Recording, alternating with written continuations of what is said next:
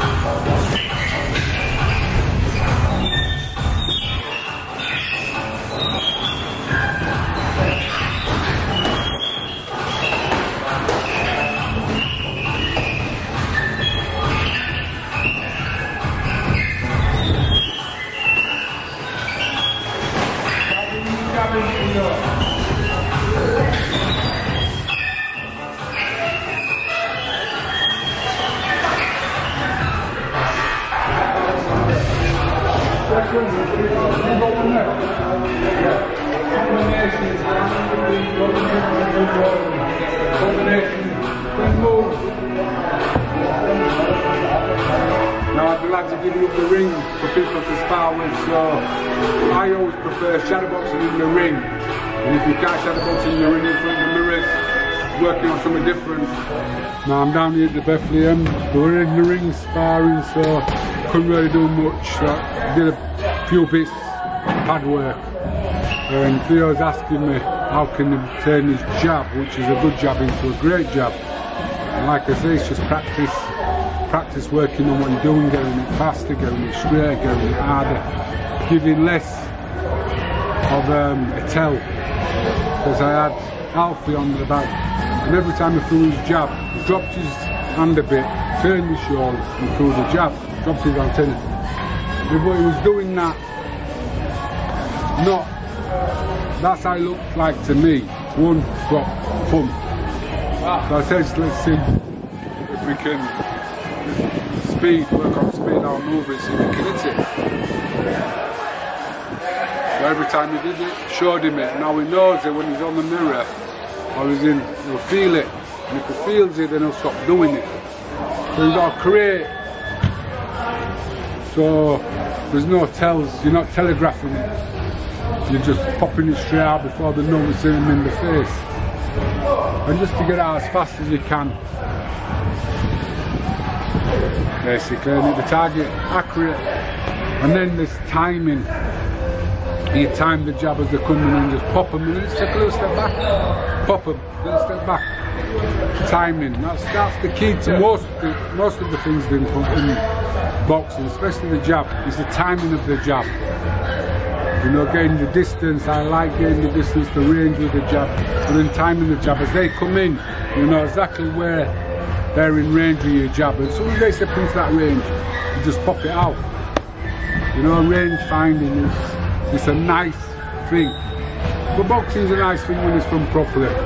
And that's what I like to teach. I like to teach what I perceive, my perception of the art of boxing, which is to hit and not get hit, and do it gracefully. You know, so it looks nice. It's more like a ballet, like a dance. A bit like capoeira or whatever. It looks nice.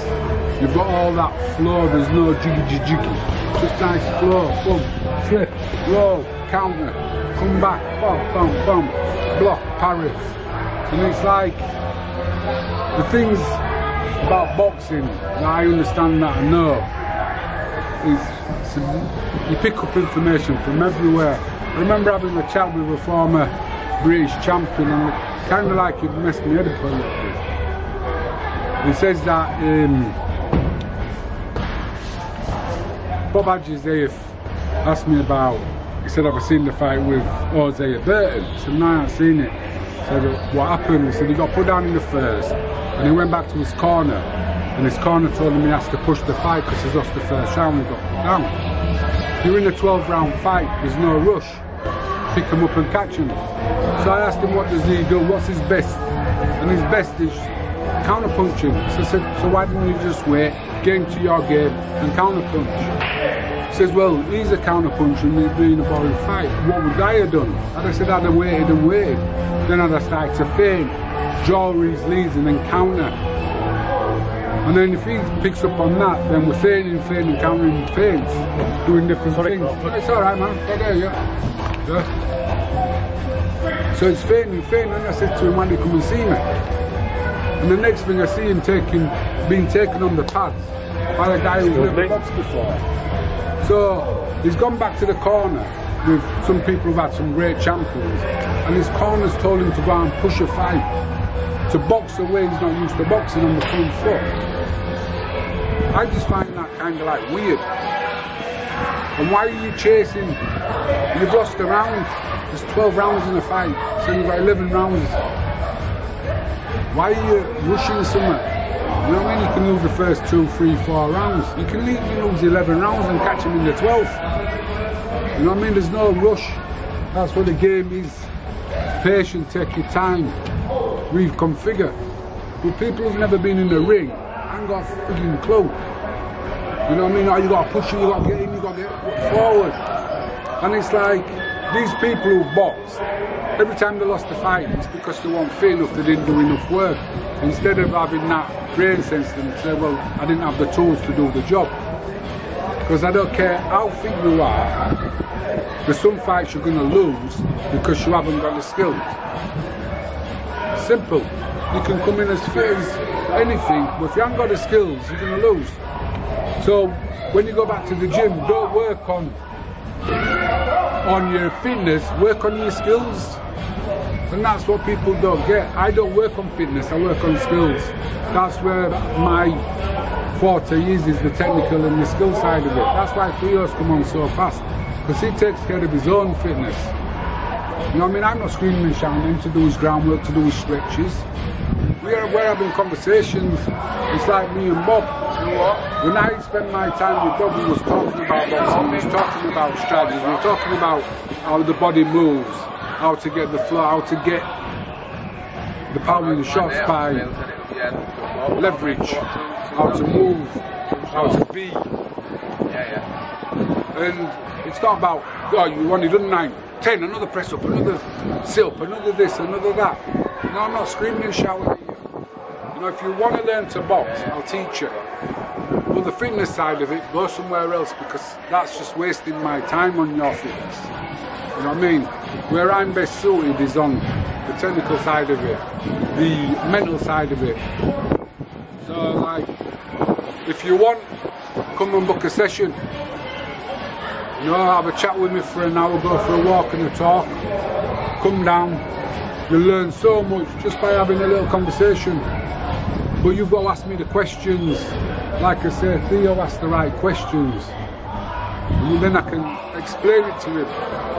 Because I don't know your level of knowledge. It's like, it broke last time, the camera.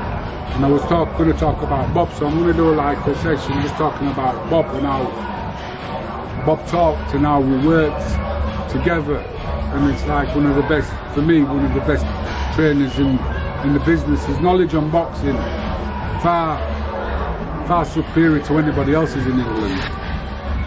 And people around who knew him at the time will tell you so.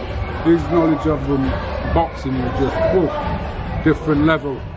And I spent 7-8 years with him, learning, and I got an insight into how to train. So anyway, if you like the vibe, please subscribe. If you want me to do a one-on-one, I can come and do talk, whatever, then that'd be great. Get in touch. I'll leave my email address below.